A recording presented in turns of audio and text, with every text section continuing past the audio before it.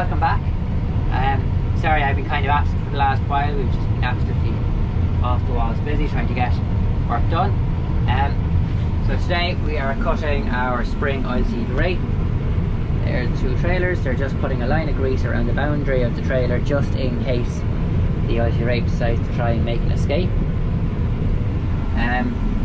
We're in a 40-acre block here now.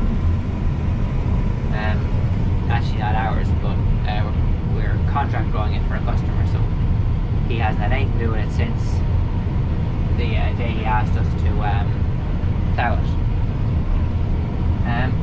It seems to be doing fairly well. It'll do about a ton to the acre. Little bit disappointing, but at the end of the day it's still fairly good for spring oilseed rape. When we get finished here, we'll be going home to get our own cut. The reason we're here is it's 11% moisture. It's doing a ton to the hectare, 2.5 tons to the hectare, which is about a ton to the acre. And if you look really closely, the reason that we're here cutting this today is because it's starting to shell out, and if we leave it too much longer, it'll just there won't be much or anything left to combine. So we're combining it here today in order to try and save it. So that's the story.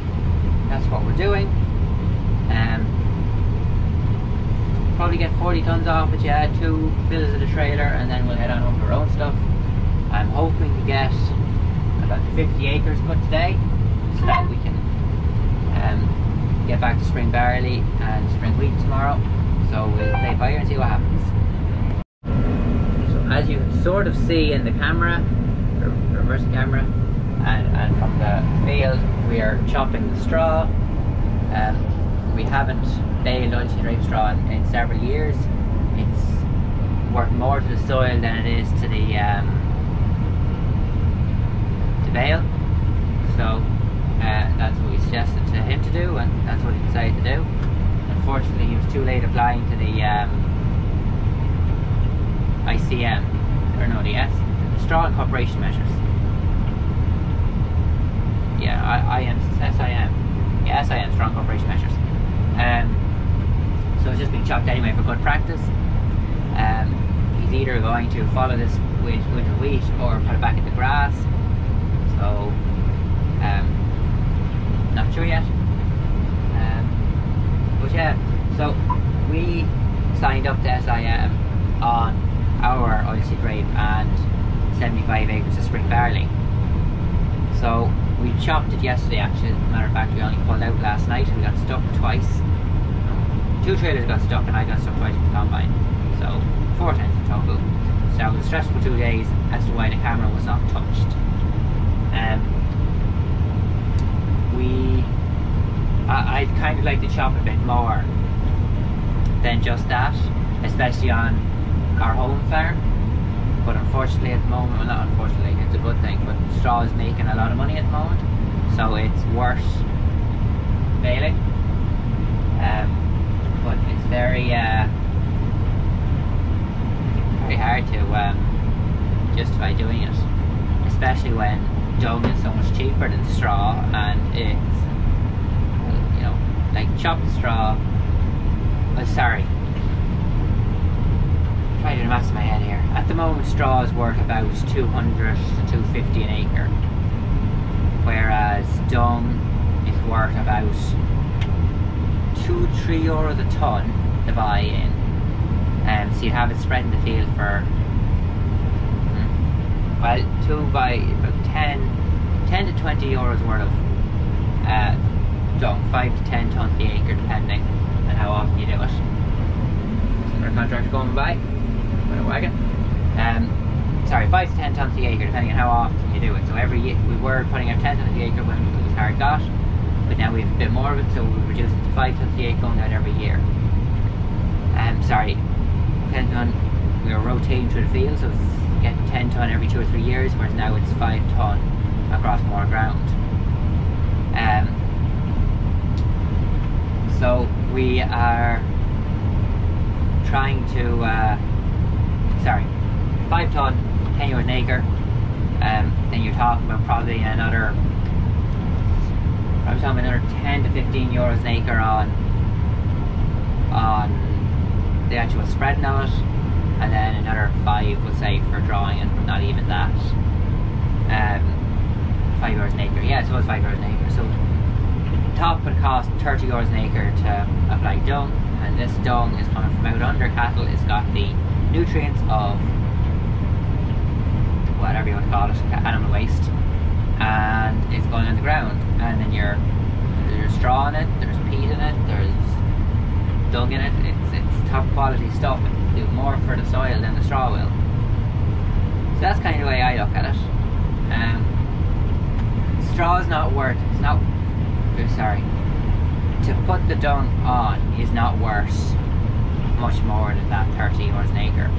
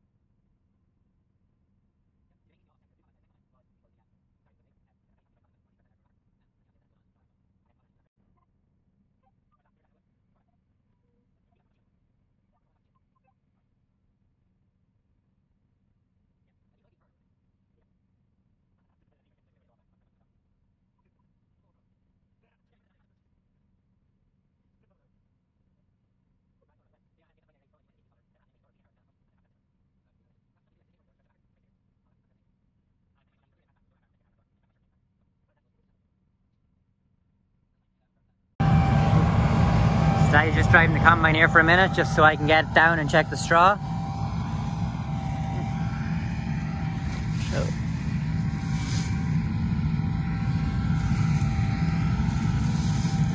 There's very few grains on top so far. Looking fairly good.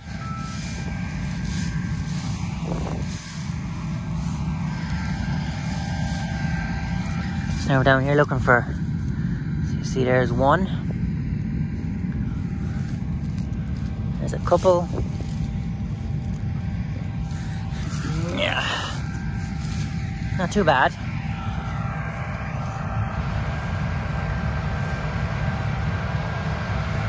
I know it needs a clean.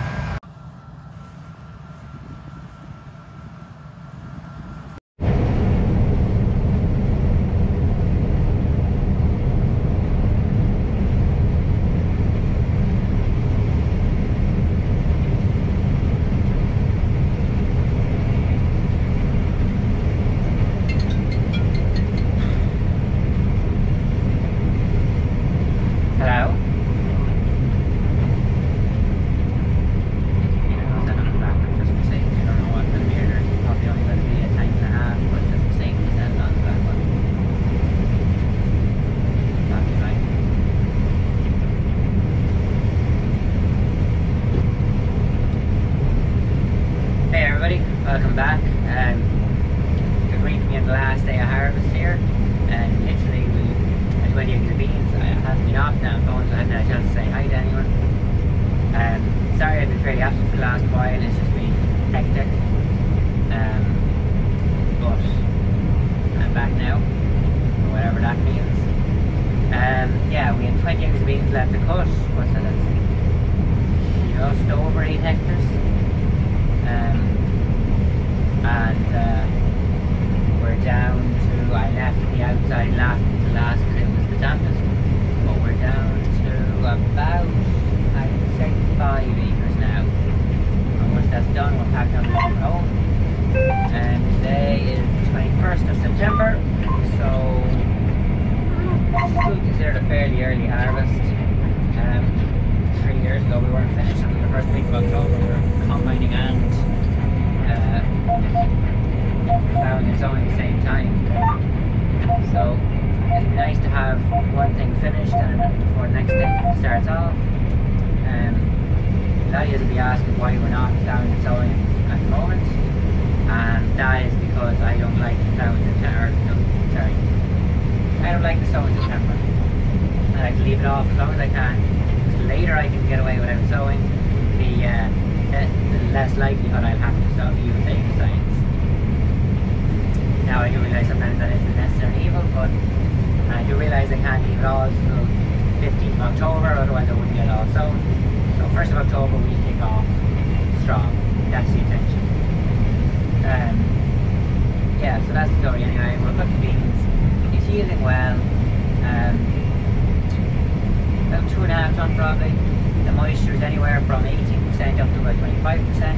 So I'll be able to see with the trailers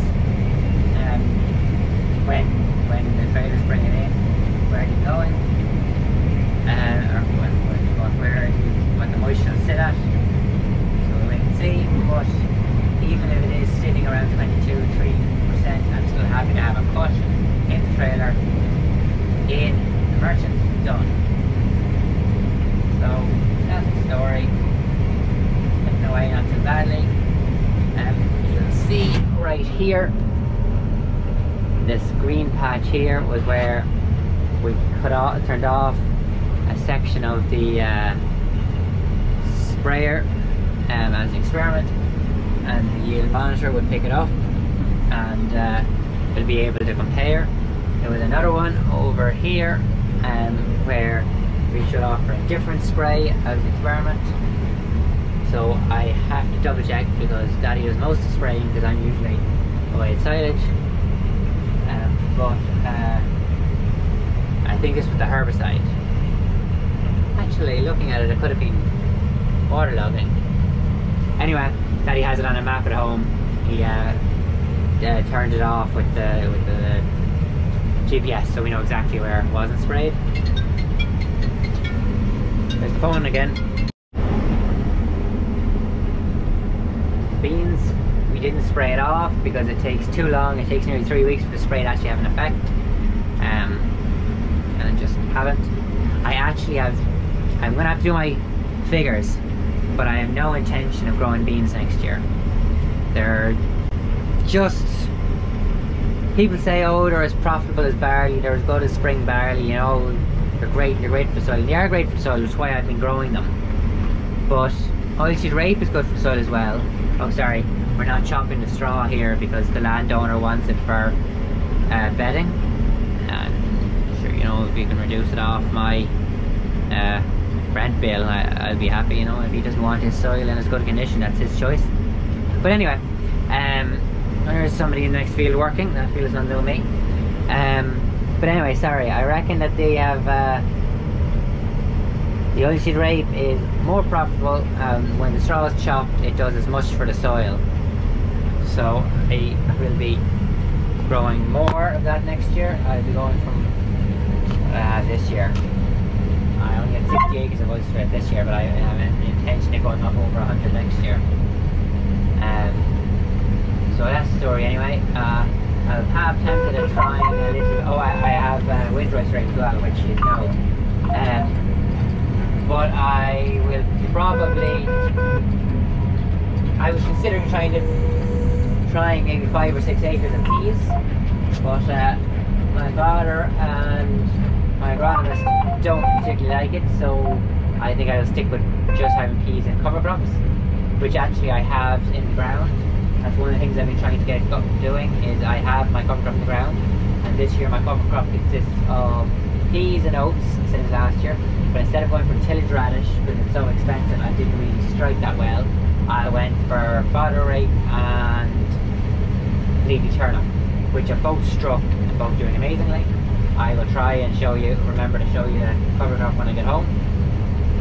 But yeah, so we're in the beans, the last of the beans.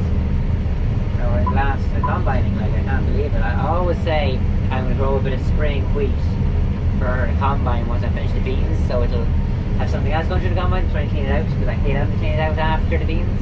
But anyway, this is the end of it anyway.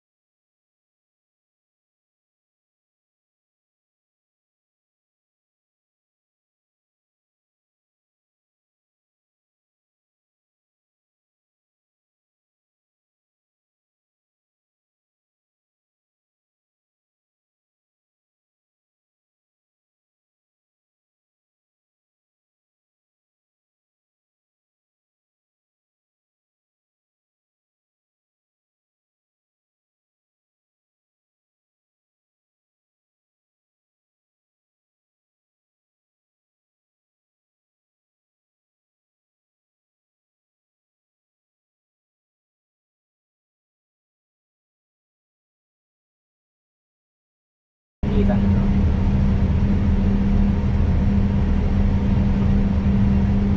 But I can't, she's your USA.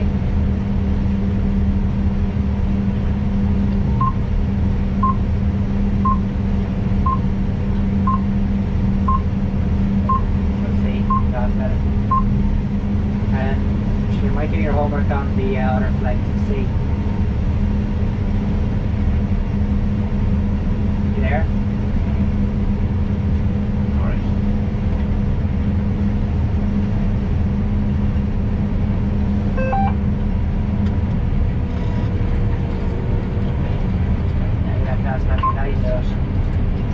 Now what about a return flight? Huh?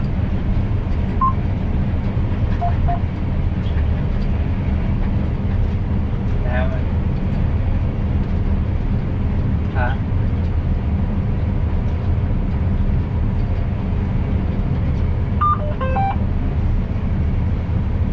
Fly on the what?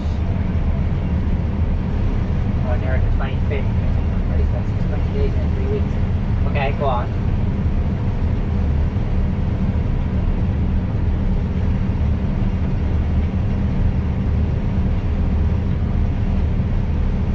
What's this?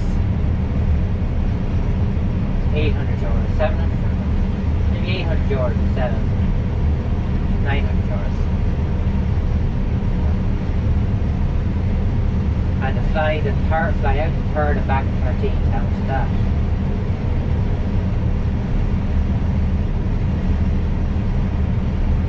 Huh? You said the 3rd was a lot cheaper.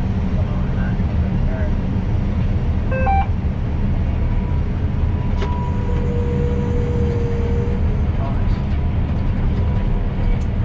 Let's do the countdown. You want to do the countdown with me? 5, 4, 3, 2, 1. Harvest done.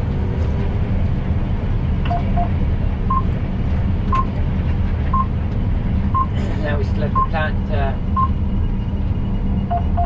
do all the sowing.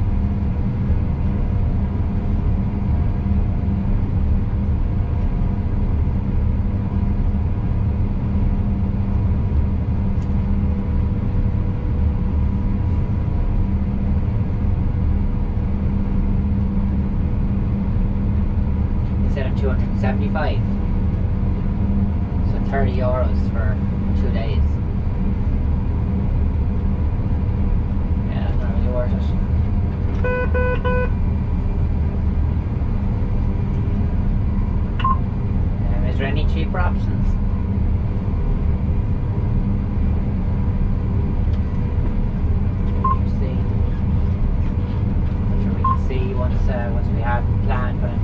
goes with who.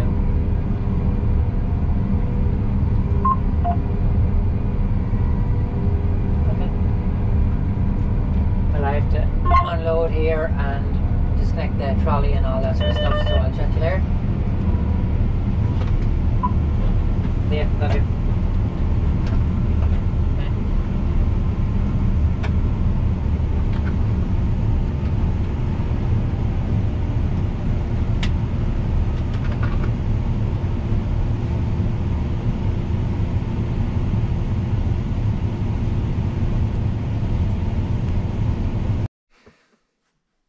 So, I've just literally backed in. We got a bit of rain, but combine's in the shed here, and it will stay here until I have time to clean it out. Sorry. Until I have time to clean it down, blow it down, and then we'll sweep the whole shed out again, put down the bait points, shut the doors, and that'll be it for winter. So, that's combining done. See you next time.